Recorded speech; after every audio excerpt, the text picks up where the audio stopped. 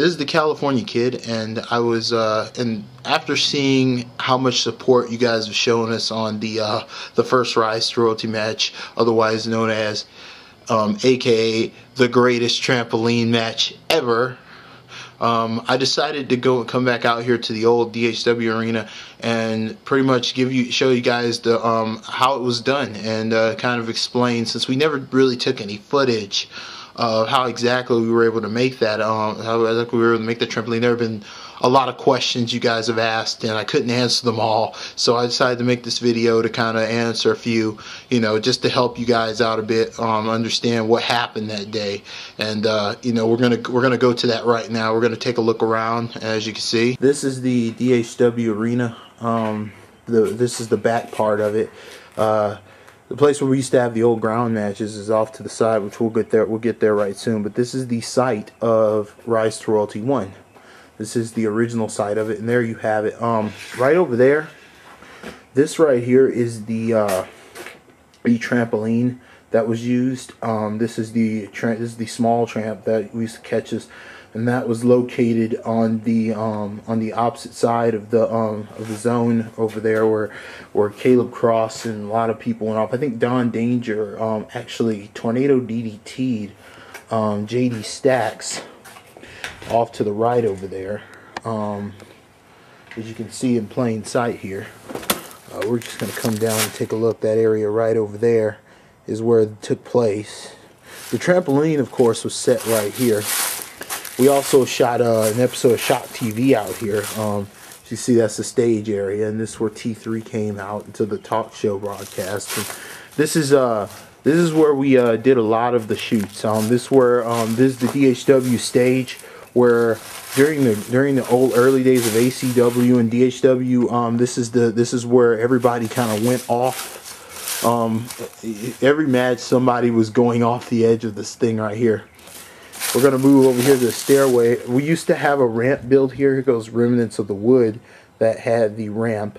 All the carpeting has been removed from the arena. We don't even use this place anymore, hardly. We don't even use this arena right now. The weeds and everything have grown here, and it's very important to understand that this is where we used to do it. This is where all the magic used to happen, right out here.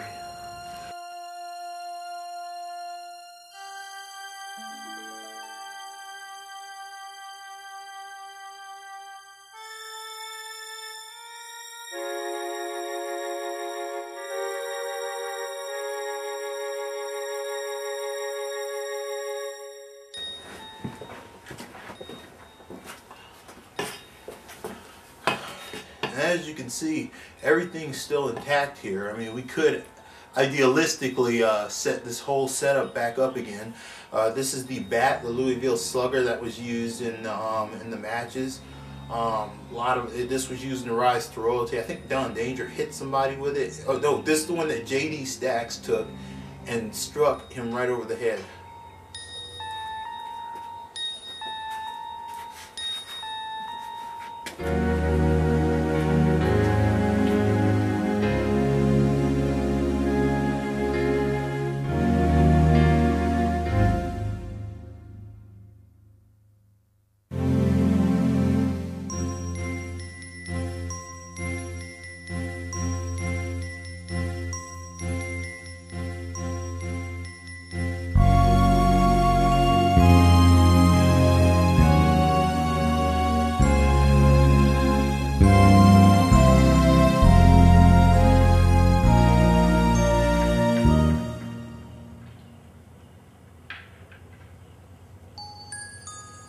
Okay, this is one of the original ladders used in the match. This is the fold ladder, and this ladder really was easy to set up for very destructive stuff. I mean, man, it can fold any number of ways.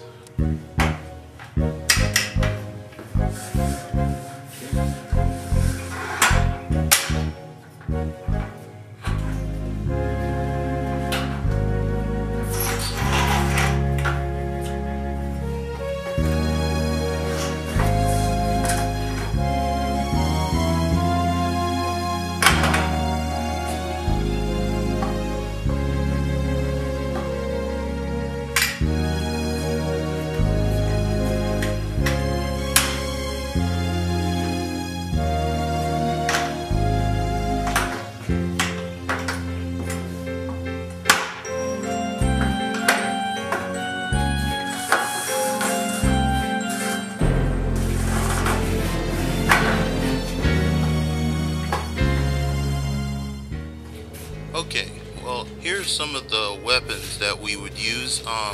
Just standard household items, and they really work out really well. Mostly, you know, kind of curtain hangers, which can extend and retract and extend. And they have very convincing edges, as you can see, very solid stuff. The metal on the end, look at that. That's just brutal, you know. And look, see. You can switch it out into a doubled weapon, and you know it's a pity we haven't used these yet in the match. But this is the kind of stuff we used in Rise to Royalty. Now, most of the kendo sticks that we used were just totally obliterated, as you saw in the video. But these are still just great weapons to use if you guys are looking to try to do a match like that. Find common, good, solid, thick items that make a loud sound. When you hit somebody, the springs make a noise. And also, this right here, this is the classic PC pipe that was used in a lot of the earlier matches that you can see in some of our older videos. Great weapon for long range striking, and very durable, very light, by the way, I might mention, and yeah, you can really get really showy with it. I love that. I love the PC pipe. It's one of the greatest weapons in the history of DHW, and ACW for that matter. It's been used in a lot of matches, but mostly DHW matches. And these are just, this is just a great weapon. It makes a lot of noise. It really is like a pole. Alright, let's talk about Rise to Royalty, the first match. Here I'm going to try to answer as many questions as possible. First off, I'd like to mention that when we actually had the day before, so we had purchased the trampoline for this match. It was a very special octagonal trampoline. I purchased it, and just like me, Cody Caresser and Brandon Lynch were trucked it on over to the DHW arena for this special occasion. And here goes Don Danger's famous line. You guys love that. Welcome to the Danger Zone. Welcome to the Danger Zone, bitch. Everybody remembers that. There comes T3 making his entrance as he normally does. And yeah, this was a great match. And that night, the night before, me and Cody were out there, and we were just having, it was cold, freezing, ice cold, and we were really struggling to get that trampoline built. It was totally dismantled when we had to put it together, and there goes Cody right there. And yeah, this is the opening salute of Rise to Royalty. We've done it every Rise to Royalty. It is a salute. It is a royal salute to the bravery of the men stepping into a match like this, and they lock up. It was my idea to have that in the match. It was sort of like, you know, I felt that it would just be another ladder match if it were done that way. There goes Caleb with that beautiful enziguri in the back of the head, and there goes that Mike Cross. Now these chops were nasty. Caleb Cross had just arrived from Rockdale. He called me. He had watched a lot of our earlier matches, and he called me, and he said he just had to be a part of this. So he happened to come down with his friend JD Stacks, and it was just an amazing experience to add him to the roster. And it was Don, and this was brilliant right here. Watch T3 here as he catches Don. Oh, right there! I love that part. Yeah, Caleb with that great. Now Caleb, as many know, took a real beating. That there was a real punch.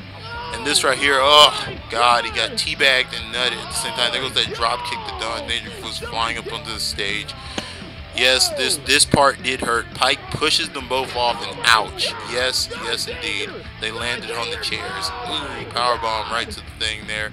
This was real. Look at that shot. I know y'all talk about that. That was a real shot. And this, oh, I think Caleb, this is real as it gets. I mean, when you watch this match, everything you see pretty much is real. T3 really did hit the brick wall, and he's slightly cut from that too. He's got kind of a skin gash because he hit the bricks. And this is no joke. And this shot right here, that was a cane shot.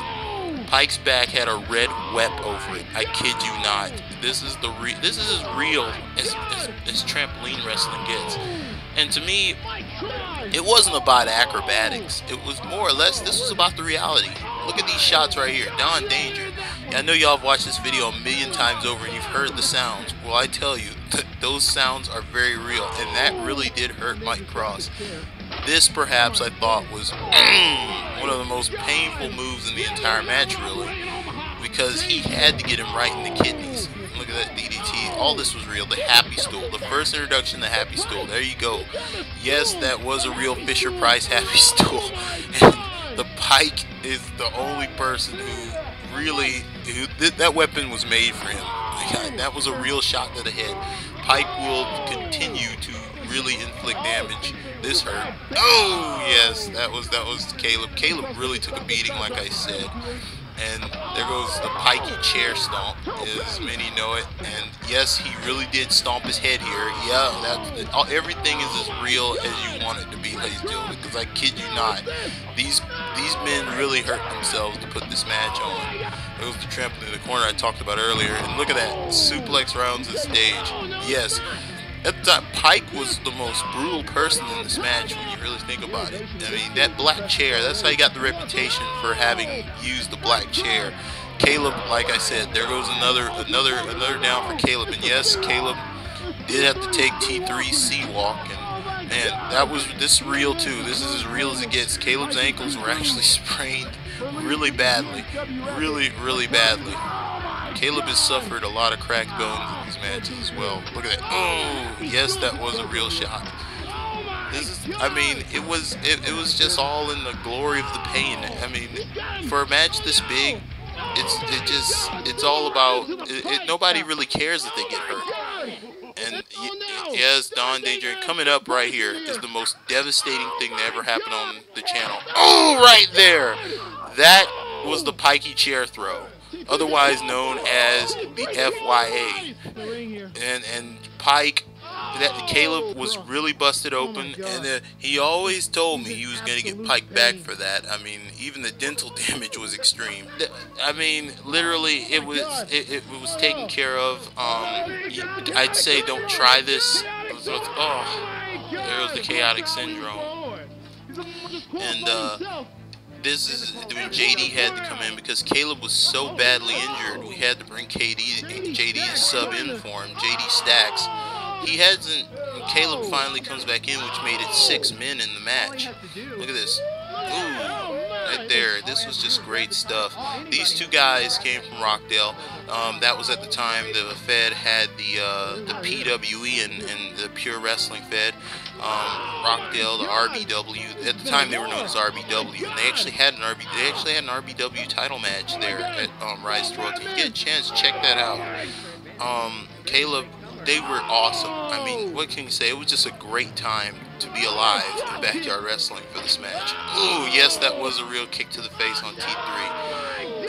And I'm sure a lot of the guys suffered neck inflammations. There goes the desk. That is an Xbox where we played the music onto the monitor. And we did have people do that for us.